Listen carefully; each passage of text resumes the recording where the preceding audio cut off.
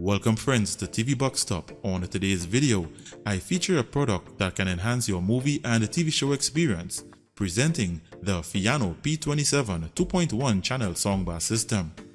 Thanks goes out to Pheanoo for sending this one for today's video, and in this video I'll do a quick unboxing, have a look at its design and ports, and I'll perform a sound test from my TV and cell phone, and we'll see what kind of sound quality the Pheanoo P27 can deliver. Stay tuned, that's up next.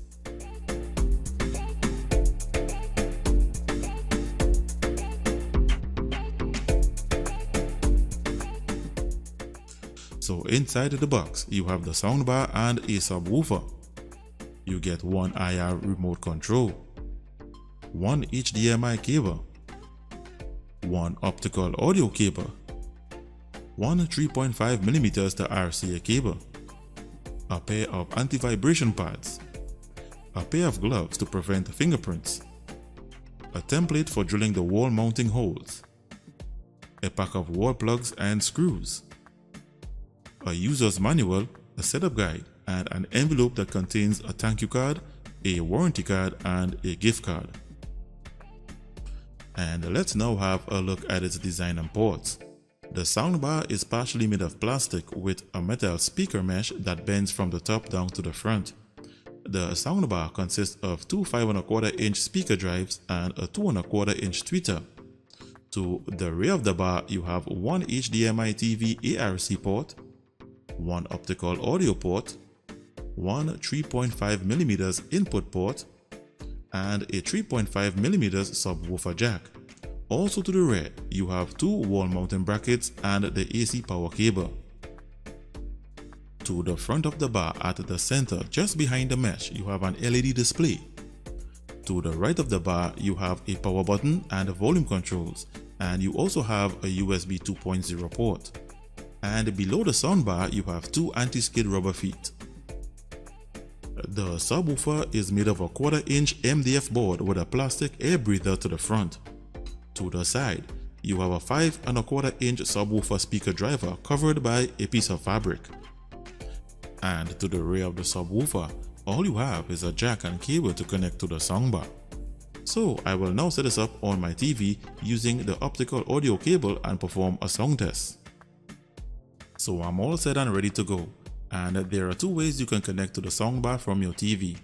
The first way is via the HDMI ARC input port, and this is done by connecting it to an HDMI ARC port to the back of your TV, and audio will reverse output to the soundbar once your media device is connected to another HDMI port to the back of your TV.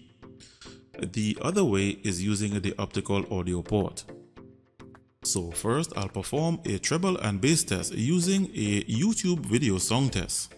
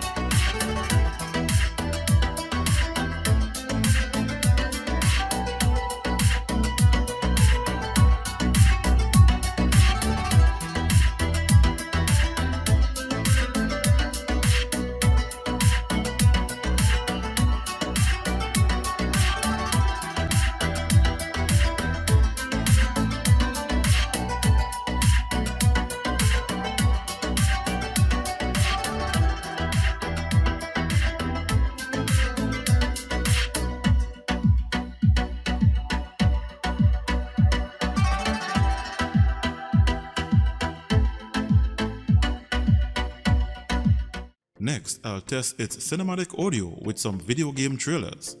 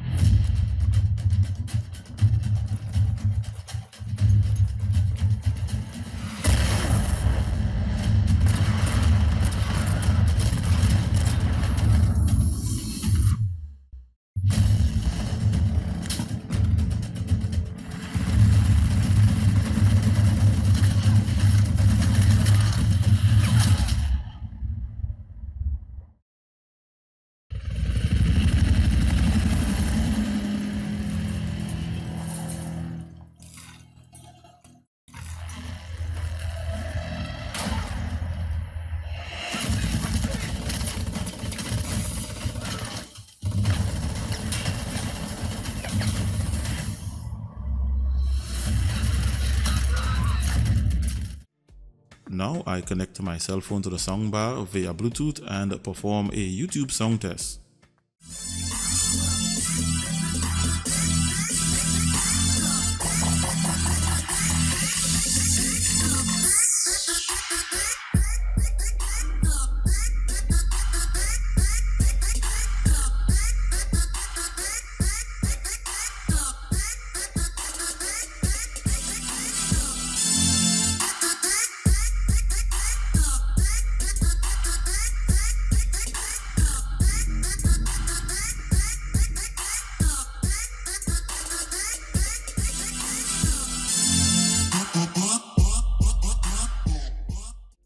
So viewers, there you have it.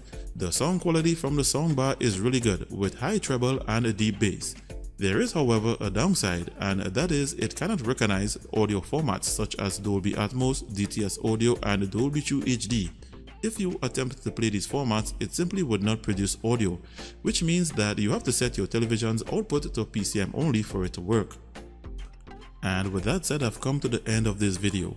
If you like the sound of the speaker system, it's currently being sold for $119.99 on Amazon.com. See the link in the description below this video.